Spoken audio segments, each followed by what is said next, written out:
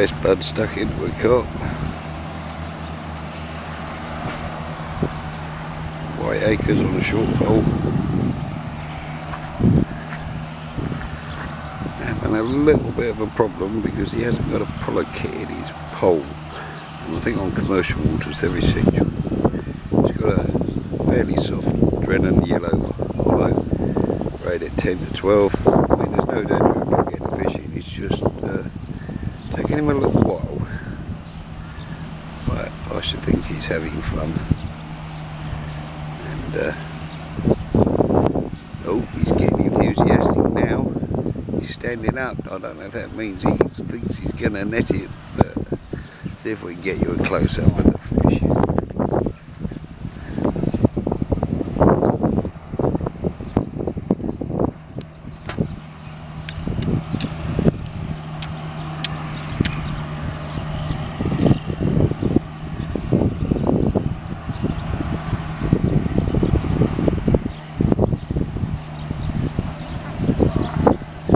It's surged off again, though it is tiring. You can see the float quite clearly. But this fish is one of those ones that doesn't want to give up.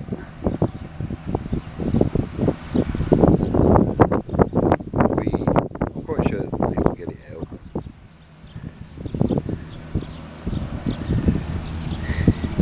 Eventually.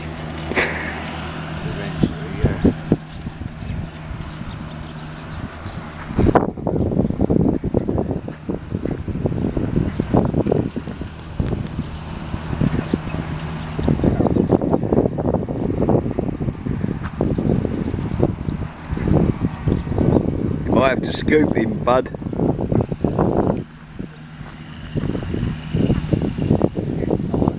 Yeah. Mind you, showing my arm holding this camera, filming it.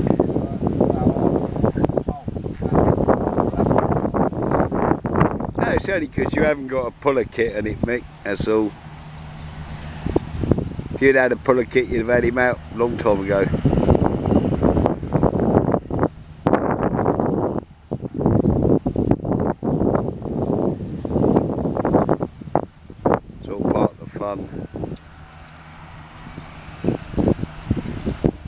The gear he's got is quite capable of landing a 20-pound fish without any problem.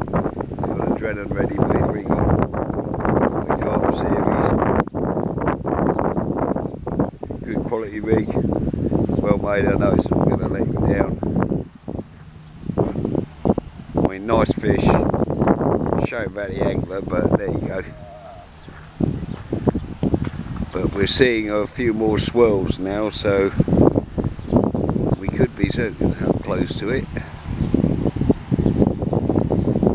This is the thing, if you use hollow elastics, you really do need to use a puller kit.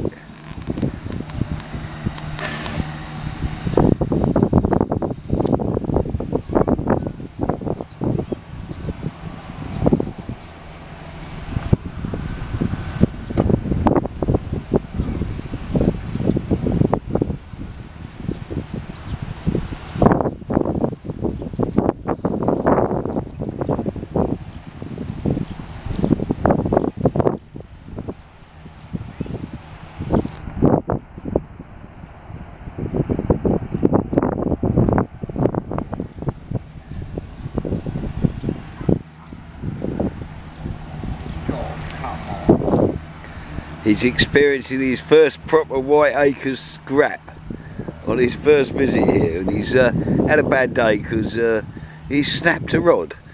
So I think this is a bit of compensation for it.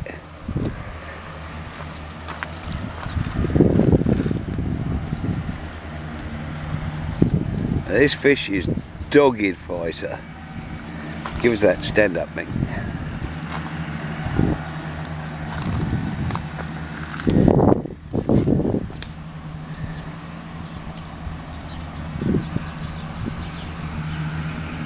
He's just ploughing backwards and forwards. I wouldn't be surprised if this fish is approaching double figures.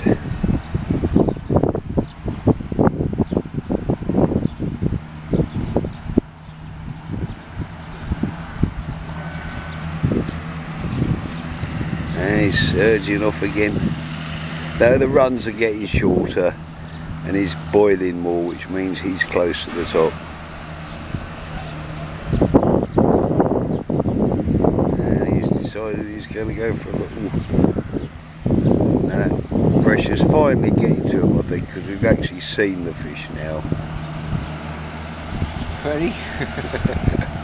Well, you could do, if you want to risk it, Mick, but I think that's a bit dodgy.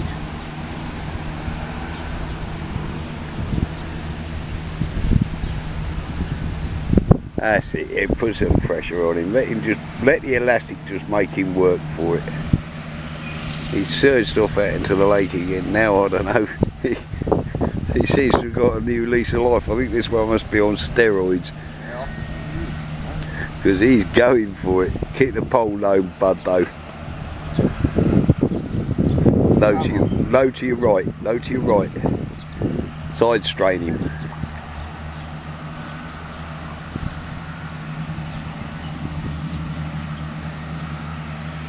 Yeah, I think we need to get you a puller bug in that, mate.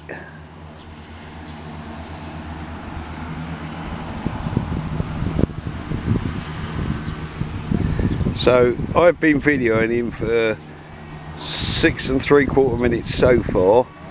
And listen to me learn, everybody. Puller bungs with hollow elastics. Without them, this is what happens. I mean, he'll win.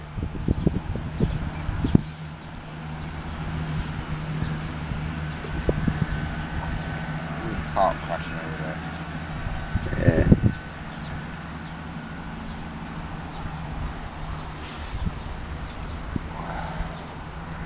Mind you, we all might, you know, be here till Christmas at this rate.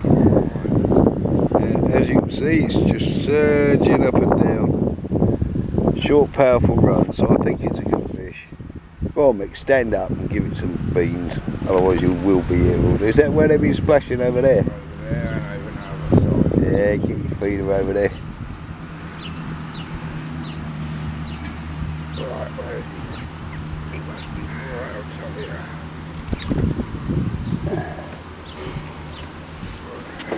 I don't want to scoop him unless I can see him.